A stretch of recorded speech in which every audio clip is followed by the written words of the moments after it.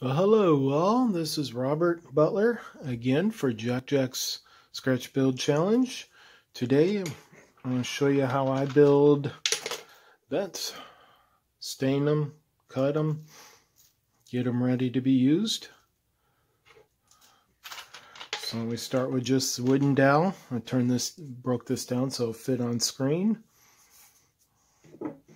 First thing I like to do is just take a hobby nut saw. Just kind of rub down here a little bit. That kind of gets you rough. And you can do little ones so they're not all the same. So as you cut them, they don't make a full row. Of course, as you stain them different colors, they all disappear. And I like to take a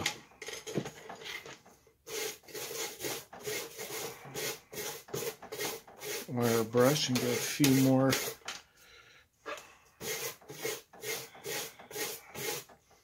grains in there. I don't know if you can see that or not, but once I stain it, you'll see it. There, you take one of these, rotate that out.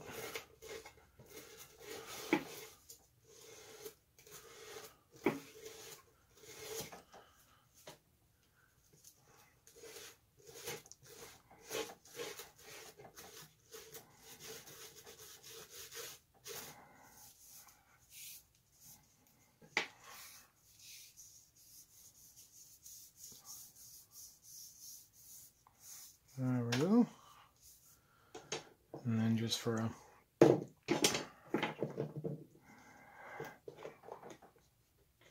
this is some block I had made up.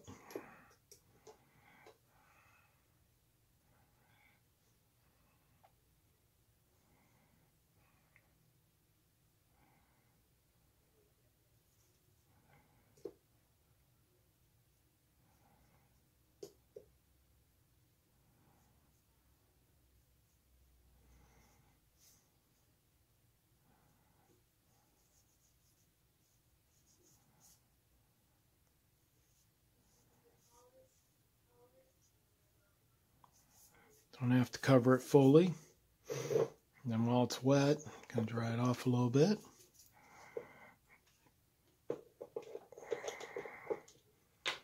Same brush, who cares? All ends up same place. Come in here with some light brown, almost tannish.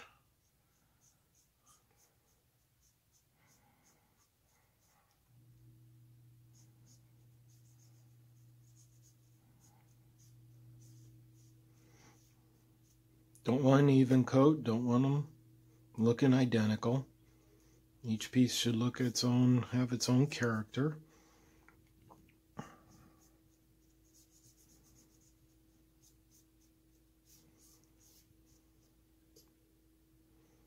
Get a little bit more in there.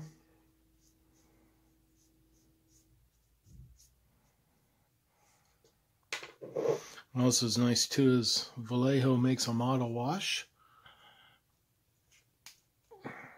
For light colors, this is just brown. I'm gonna mix it up here a little more.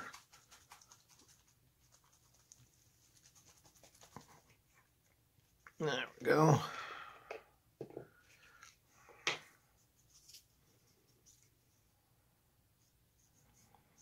I'll get some of that on there too, just to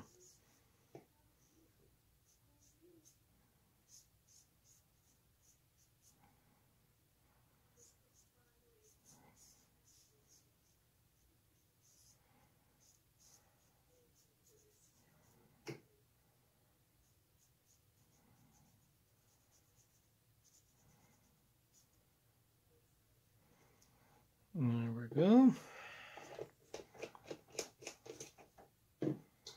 Cap's back on, otherwise I know this will end up on my lap. As they always do, don't they?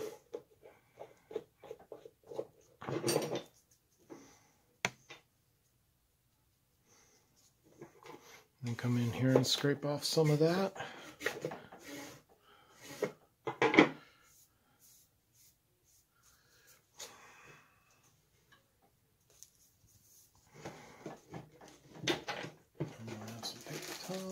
those? Of course not. Yeah. Come in here with some more brown and those bare spots that we have now. Kind of those bare spots. Hit those with a little more brown.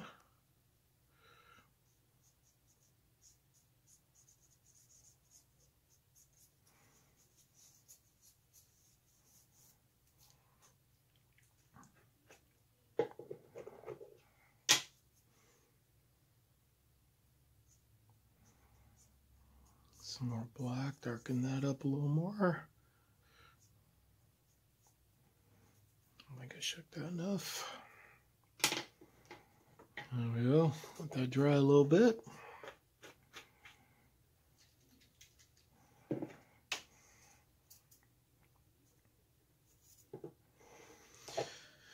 And then, got that all looking a little. Those are going to make some really nice bends. Grab our Northwest shortline chopper. I'm going to make mine about 1.5 inches long. So I'll just mark that there.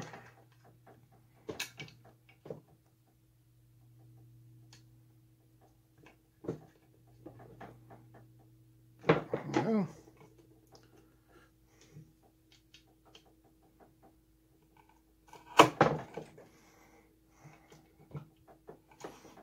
Just chop away.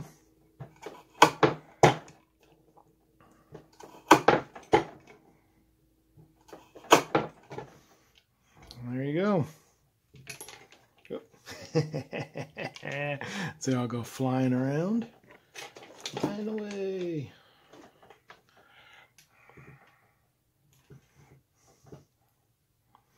Now you see we got all the wood grain in there, all different colors. As you take photos of them real close up, though, that will just pop out, and each one will look individual and look good. And then once these dry, you can always come over with some more black stain and kind of go over it a little bit, give them more of the color so they all match if you want. But I got quite a few made up, so next video will be gluing them together and making them all work. I also do the same process for the top posts. These were some I had built that I tore apart, so that's why they're a little funny looking. I might use those and stain them up a little more and utilize those for this build. And then finished product. Yeah.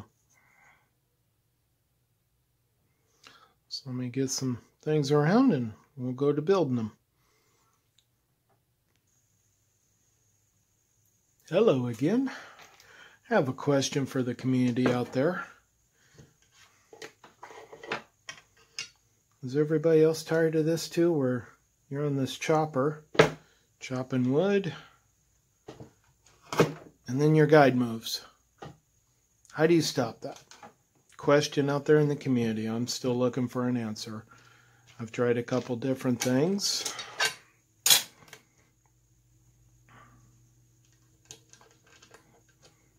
But if you're chopping anything harder than balsa wood, it ends up moving your guide.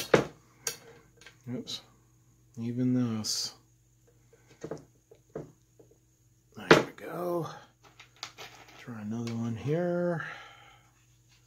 Just try to square these up. I had them cut at angles for making those other bents. But since I'm using them all as straight here,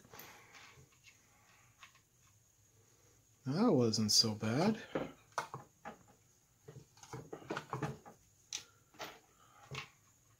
Try another one here.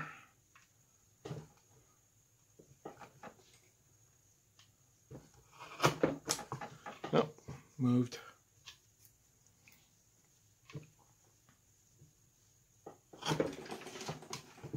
It's just one of those dilemmas, you know, small issues.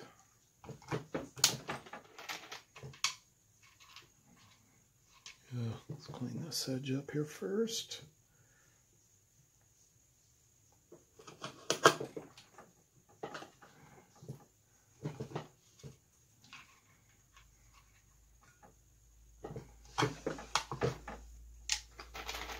Sanding these down too before we use them, and once again, yep, back to moving this.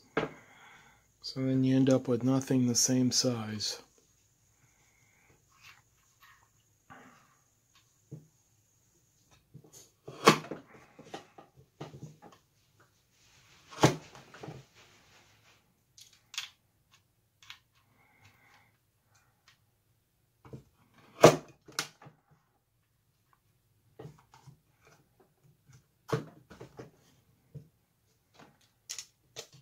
Just a question out there for the community. I'd like some feedback if anybody has that answer. Thank you. Okay, now we're set up here to build some vents. I got these, made these up. I made up the other ones.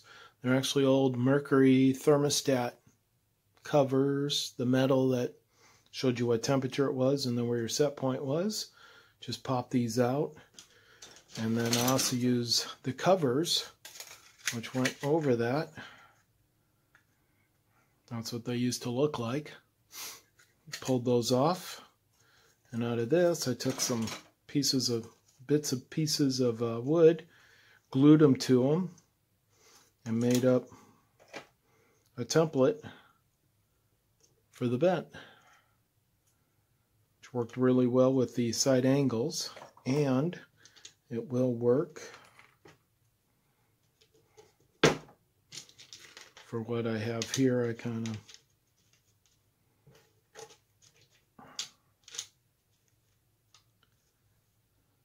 put a little more light on the subject there. There we go. That's kind of the idea. I'm not going to glue this bottom ones, but it's just going to hold it in place while the glue dries. So, take our yellow glue. Hopefully this is open. And of course it never does open when you want it to, right? Of course not. That would be too easy. There we go. Just an old CD case I picked up at a trade show. Doesn't have any other better use. Drop a bunch of glue on there, clean some off. Put that there.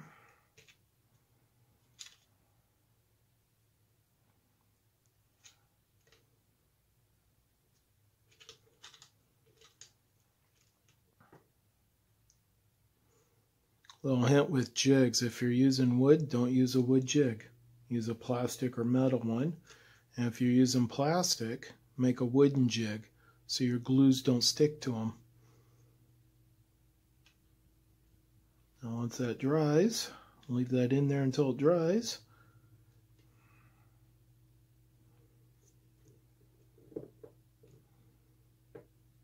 And it doesn't matter that the bottoms are a little uneven. We'll be fixing that with the scenery once we get them into place.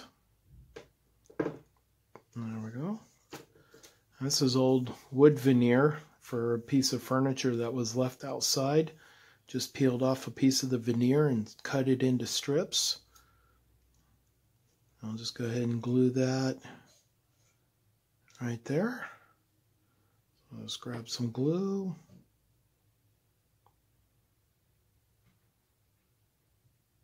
Oops, that one's not supposed to be there. There we go. And then use your thumb. Poof. Cut that off. Sand that down once it's dry.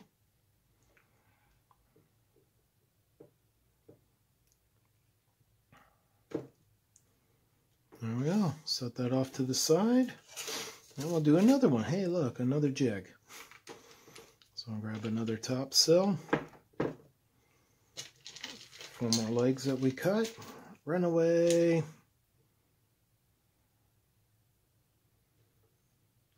Glue those up.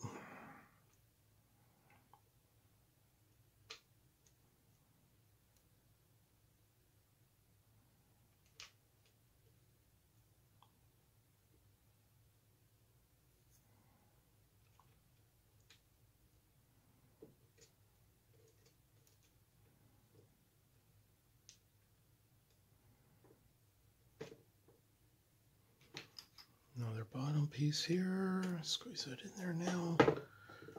Yeah.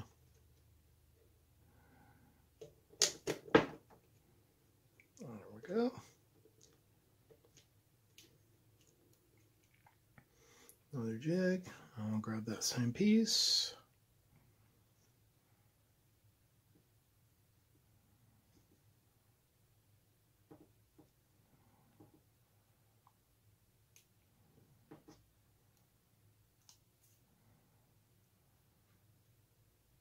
Just let this side out. There we go. Break that off. There we go. Squeeze everything in place there a little bit. I don't worry about the glue too much at this point. What I like to do is let it dry here a little bit. Grab your hobby knife. And then just kind of pick it out what's extra. Kind of clean that up a little bit. I like to let it set a little bit, then you know that it's starting to dry in there.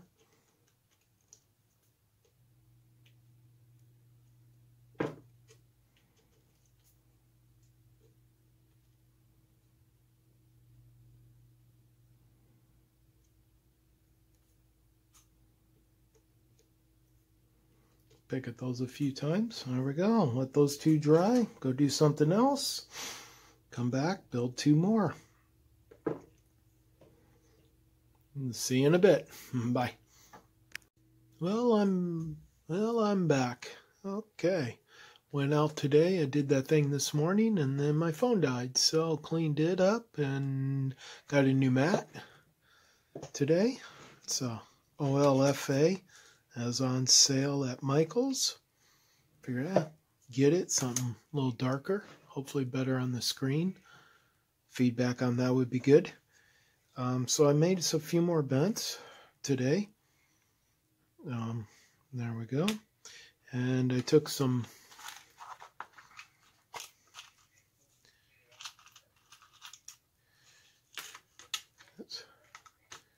Tichy nut bolt washer castings, really small, number 8016, which I think is the 200 piece HO, 1 3/4 nut, 2 1/4 inch washer for HO, just the right size for SN3 even. So use those.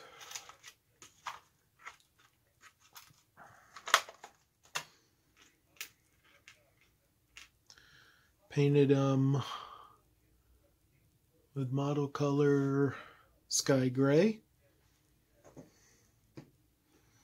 I decided this time to try and do the shafts too, maybe make them easier to see.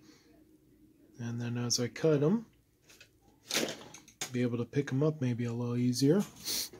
And what I use is my from PBL.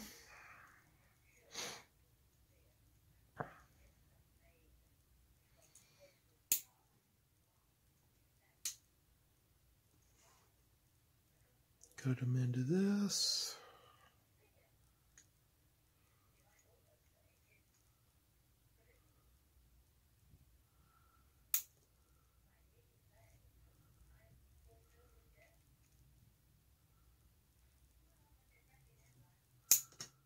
There we go. Leave those in there. Put that back. Grab my little tweezers I'm going to use for those. And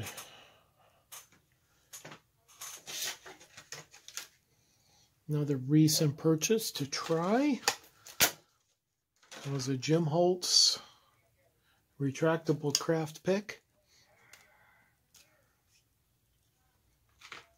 which is this little thing, and the end of it will pop out to different lengths. I stayed to the first one. And then just pushed it, lined it up here with the center of the beam, center of the cross member, and just pushed it in and rotate a little bit. I think it's going to make a nice hole to be able to put those nut bolt washer castings into. I just went ahead and did all 4 of those spots. Track that. Know what I do? Get on the head, dip a little yellow glue in.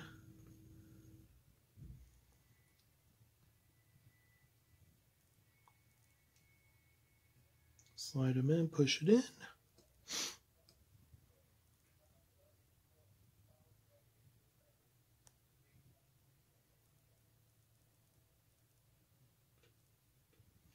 You'll get a few of these, I'll just fly away and grow some wings and then some really long legs when they hit the ground. And there goes one.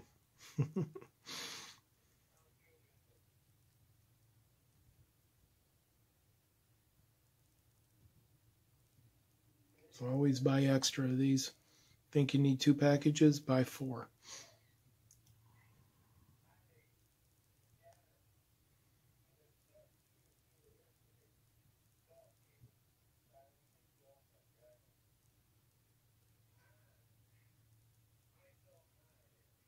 Yeah, I'm going to be doing this off camera. I'm just going to get her to show you guys kind of what they look like, hopefully.